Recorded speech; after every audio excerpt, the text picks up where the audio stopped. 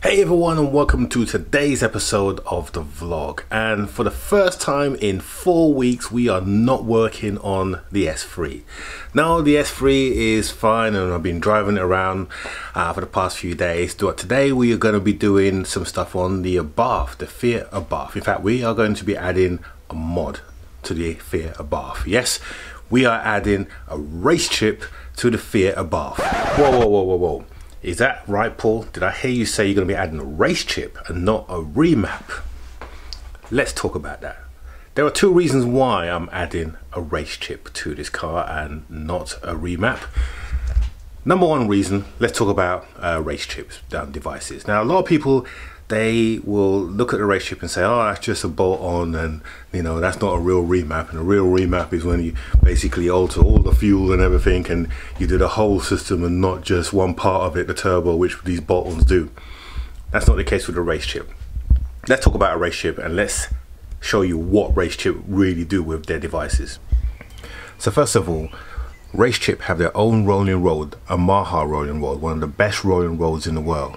How many remappers do you know have that? And then they spend a lot of time, sometimes up to a year, making sure that all the parameters for the car are safe to ensure that you get the best power output and the best pleasure when you're driving the car and not compromising the engine. Plus with a Racechip, you can put it back to standard and the car will be fine, which means you can take it in for a service and it won't affect your warranty.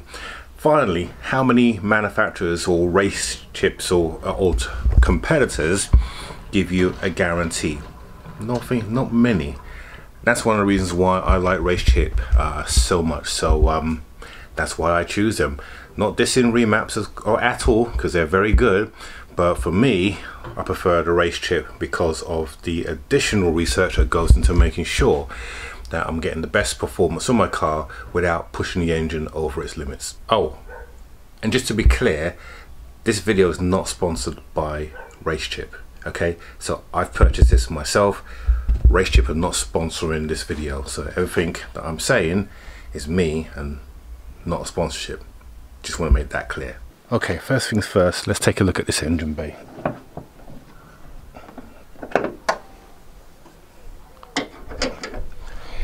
Ew, this engine needs a clean. Alright, let's do a little camera trick. Nah, only kidding. Alright, let's get this engine clean.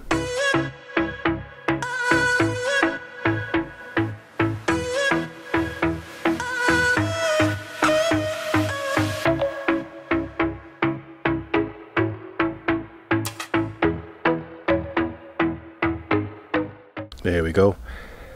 That is much better, and now it's ready for us to add the Racechip. So we're going to show you the full procedure on how to fit a Racechip, and then we're going to go and take this car out for a spin to see what the results were. Okay, so let's talk about installation. So installation of the Racechip for the Fiat is pretty straightforward. So inside the kit, you've got your Racechip device here, and you have your wiring harness. Take out the wiring harness and the Racechip device. You have your instructions down below. Now these instructions, they are generic, so if we look inside of them, you will see various pictures from different models of cars. So here we have a VW, and here we've got something else that I don't recognize. However, Racechip will send you some specific instructions for your vehicle, so don't be alarmed if you see that with the installation. Okay, so looking at the wiring harness on the Fiat, there is just literally two connections that you need to contend with, and they're marked up A and B. You'll see those in the instructions, but obviously one of these connections will go into the socket and the other end will go into the probe. So with this vehicle, like I said, there's only two for you to worry about, which makes it simpler. On the Audi there was three, and we'll see that when we come to do the S3 later on. So where do these go in the car? Let's go and take a look. Right, so in order to fit the kit, we need to take off the air filter cover and all of this bit here. We'll do that in a second. There's one thing that I've got to say about the whole experience with working with Racechip or ordering this kit, was that the instructions that came with the Fiat weren't the best. I'll show you on the screen now. I've got like 4 pictures, and from that 4 pictures that you can see on the screen now, I have to deduce where they connect up. Now fortunately I know, and it makes it easier for me to do. But what I'm going to do for my Patreons, I'm going to do a step-by-step guide that you'll see on the Patreons on the portal when you log in. So if you do invest in this kit, follow what you can see on the Patreon site, and then you'll be able to complete this with no problem. Okay, so before we do anything, I haven't started this car for a while, so because I'm going to put the Racechip in, which is a change, we're going to just start the car to make sure the car's running okay. Once we've established that, we'll then start taking apart the air filter, and then we'll disconnect all the different various connections.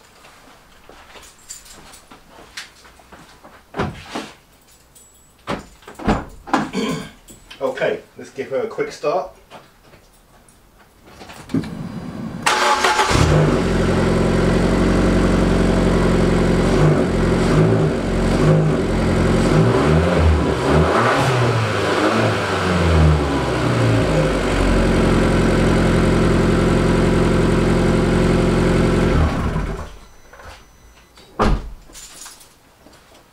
Okay, so the car is fine, so now we can start taking this apart, and then we can fit the Racechip in. Okay, so if you were able to decipher the connections for our pictures, connection 1 goes down here, connection 2 goes underneath here. So we've got to take out the ECU, we're going to disconnect the battery, and then we'll be able to access that. And then of course we need to remove this filter. So we're going to get on and do that right now.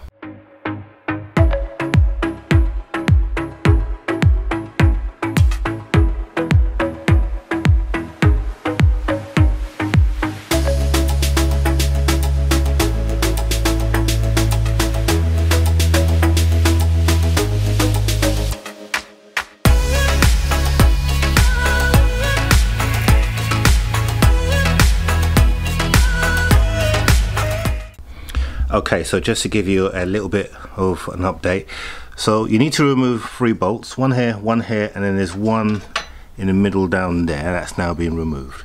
You then have to unclip all these wires that are connected to this battery box. Then once you get that done, you then have to unclip the return pipe here that goes to the air filter, which I've just left dangling here. Once you unclip that, then that's going to release the battery box, and then that will allow us to get to the cable underneath there. So a whole lot of faff to get that off, but it should be worth it. But I thought I'd give you some heads up because it's important, because the instructions don't let you know that, and it's nigh on impossible to get to that connector there without lifting this battery box out of the way. So it's important that you know that. So 3 bolts, and then unclip all the cables, and then we should be good to go. Okay, so we finally got the battery tray out, and that exposes our little connector, which is here on the turbo downpipe. That's the reason why you need to get the battery tray out. You could attempt to do it with the battery tray in place, but believe me, you'll be on a mission impossible. So we disconnect that there, and then we'll plug in our cable, and then we can then start the put the thing back together. Okay, so we've got our second connection done. Here it is here. That's all connected, and what I've done, I've run the pipe work on the back there. There was a spare channel just to the back there, so I've utilized that to make the cable trace nice and neat. That then will bring us back to our main box here, and that's where we plug in the Racechip. So all we have to do now is just put all this back together, make sure all the cables are not snarled up, and then we are good to start our testing.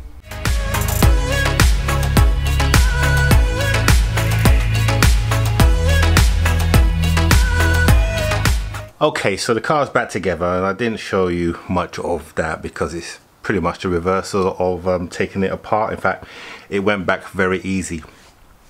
So we have the Racechip now module.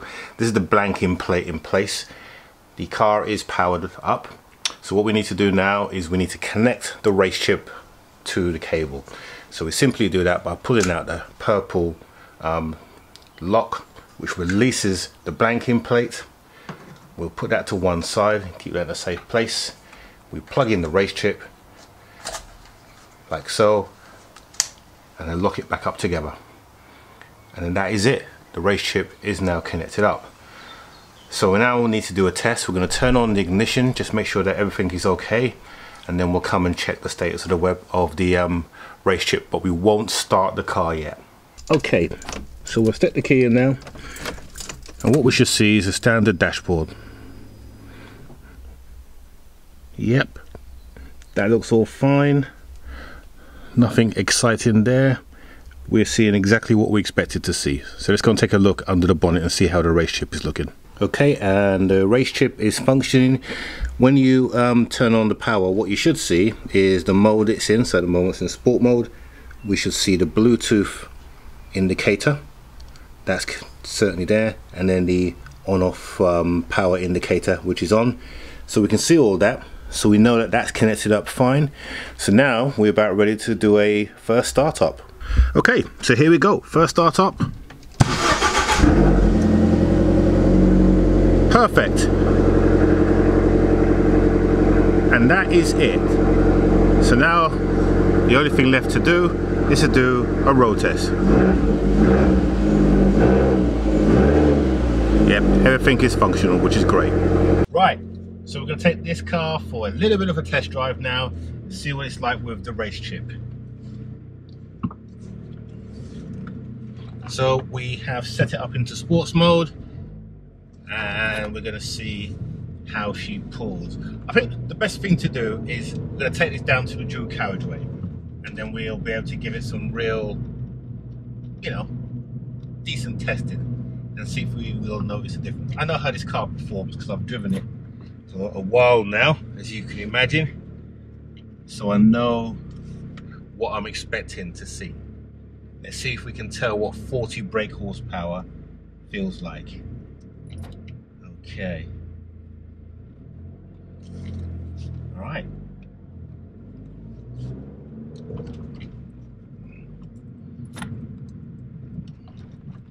So we'll resume when we get to the dual carriageway. Okay. So we are coming up to the dual carriageway now, and this is it. This is where we're going to feel the difference. Actually, I've already began to feel the difference in this. It feels really torquey when you pull away, and that's definitely the chip. It's not the placebo effect. Sometimes you put these things in, and you feel that you think you're getting more power, but you're just willing it. But this definitely feels different. It's pulling like, woo! I've never seen it pull before. So let's go now. So we're going to go on the dual carriageway. We'll go down to the bottom, and we'll see how we get on. So here we go. Put the window up. Whoa. Yes. Yes, she does. Wow. What a difference. 40 brake horsepower is not much in the scheme of things, but to the drivability of this vehicle, it really makes a difference. And the power is quite low down. Normally you expect the power to be higher up in the rev range, but it's not. It's low down, and it really is. Pulls. Really pulls well. I'm really impressed. I'm really impressed. And it just cost me €15 to upgrade. That's phenomenal. So would I recommend the Racechip? Yeah, definitely. And you can see how it will work really well with other modifications to go with this. So I would say that the Racechip is probably the starter of your upgrade if you're doing anything on a vehicle like this. So we're going to go around the corner now. We'll go around the roundabout and back up the hill again, and we'll just feel that pull. But yeah, it definitely feels better, much more drivable now, and pulls from, I don't know, I can't see what's doing, well, pulls from about 3,000 RPM. Here she goes. Wow, third gear, fourth gear, fifth gear. It's a different car. It really is a different car. And I think I've still got one more mode to go. I've not even got the full mode yet. So yeah, for what I've got now, it's great. really is fun. Definitely worth the money. So I urge you, if you really want to benefit from a mod like this, just get a Racechip. Don't listen to what other people say. Take it from me, they are worth every single penny. I mean, just like now, just to pick up and pull it, it's a different car. It's a different car. And you know what? In a week or two, I'll probably be so used to it. But for now, it's like upgraded. It's like I've upgraded the vehicle. So I'm definitely enjoying it, and I definitely recommend you do this as well. So that's a thumbs up for Racechip. Well done, guys. You've done a phenomenal job once again. Okay, let's get this back to HQ, and we'll wrap up this video. So to wrap this video up, the Racechip is a definitely worthwhile mod for your car, whether it be a Fiat Abarth or anything else. But do yourself a favour, get the GTS model, because when you need to upgrade to another vehicle, you can take it along and upgrade it for once for €15. After that, it's €95. So definitely worthwhile doing. So that's going to be it for this week. Don't forget to subscribe down here, and if you're not a regular subscriber, but also join our Patreon. Support this channel by joining our Patreon, which will be in the link below and also the end of the video. And we've already got a few Patreons, and we thank you for the guys who have participated in that program. So if you can, please join our program, and then we'll be able to support this channel going forward. So take it easy, guys, and we will see you midweek.